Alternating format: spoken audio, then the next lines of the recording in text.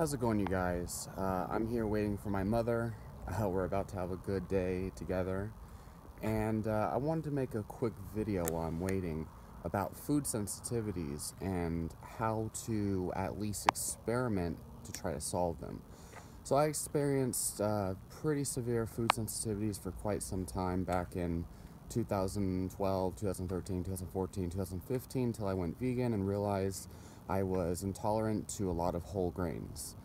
Now, food intolerance is not the same as an allergy. If you're having hives and you're having an allergic reaction, do not attempt this at all and work with a doctor.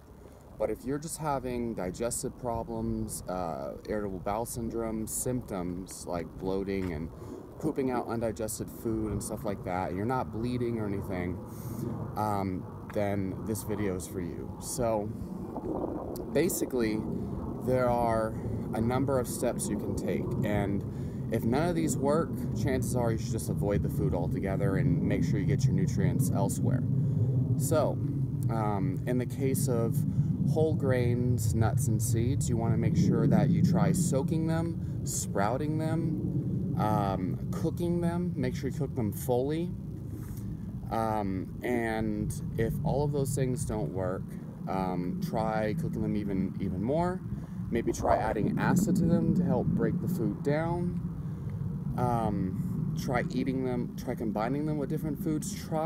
And at the very most, now here's the big thing that a lot of people don't realize. When you add a new food in, especially a whole food, your body has to go through more work to digest it, which is one of the reasons why there's so many benefits associated with it, because it doesn't just automatically convert barley, for example, into glucose in the bloodstream. It has to ferment in your intestines through gut bacteria, through your microbiome, in order to actually break it down.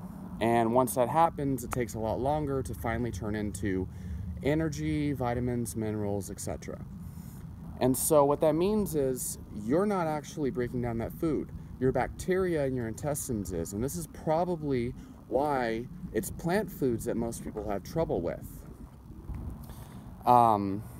So you have to realize that these gut bacteria that are responsible for digesting your food and converting it into energy, they can take up to 2 weeks or more to grow. And that's going to depend on the overall health of your body in general, previous antibiotic use, and current medications you might be taking, and then any kind of infections you might have in your gut. For example, parasites, H. pylori, and the list goes on. And parasites are a very real thing, and I think it's interesting because before I got into health, there's a lot of people who thought parasites were hokey pokey, but it's actually a really huge problem that medical doctors address on a regular basis. You know, even if you cook your food fully and stuff like that, depending on what you're eating, you know. But it's mostly a problem in third world countries. But a lot of people are walking around with bacterial imbalances in their small intestine, like SIBO, small intestinal bacterial overgrowth. They're walking around with parasites and stuff like that and don't even know it. Now, 9 times out of 10, someone who's watching this probably doesn't have a parasite.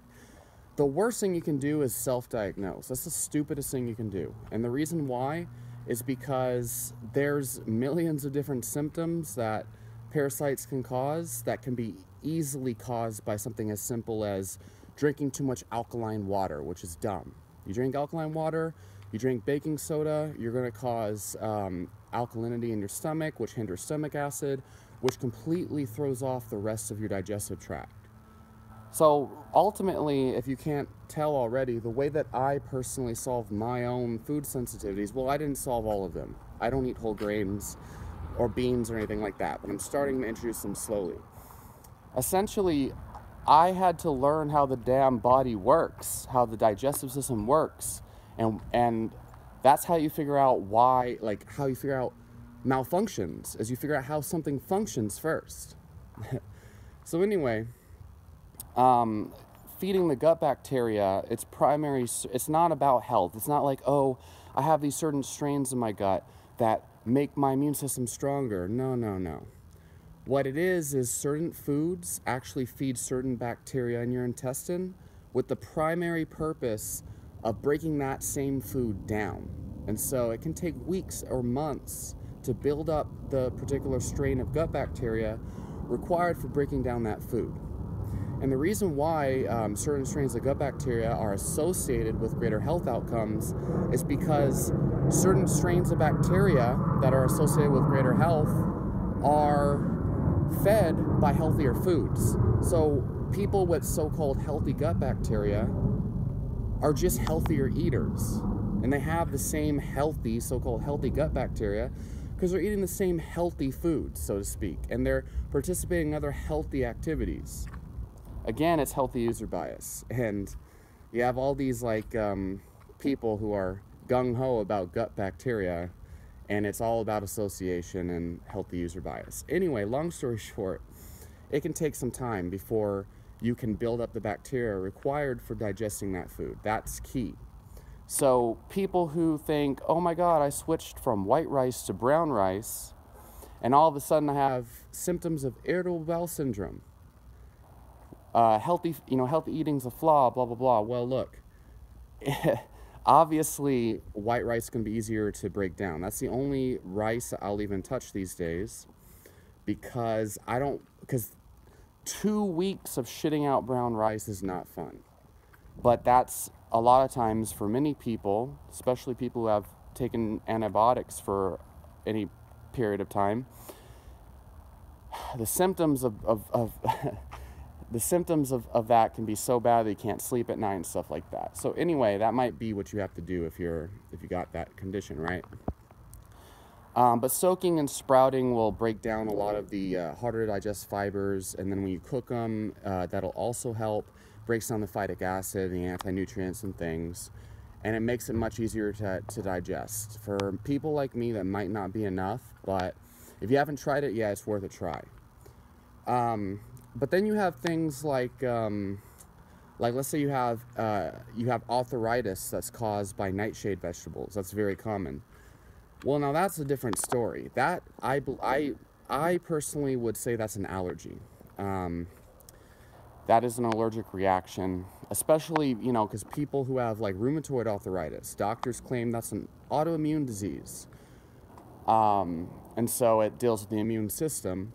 But then when people remove nightshade vegetables and things like that, whole grains, they do an autoimmune paleo diet, or some people have to remove all plant foods in general and do a carnivore diet, and they find that their symptoms of rheumatoid arthritis goes away completely. Well, what does that tell you? That tells you have an allergic reaction to some kind of plant food, and when you remove the damn allergen, symptoms go away. So it's really the same thing as somebody who's allergic to peanuts. Every time they eat peanuts, they almost die, right? Well, guess what happens when you remove the peanuts? You no longer almost die because you remove the damn cause, trigger food. And so that is, that's key here. But at the same time, I encourage you to find, other possible reasons as to why that might be. Now, there's digestive enzyme supplements and probiotics. Personally, I don't think probiotics are a good idea. I don't think they're going to help. But you could try some of them that other people have found success with. Enzyme supplements can definitely help. They can actually even make it easier for you to digest double the quantity of food you normally would otherwise.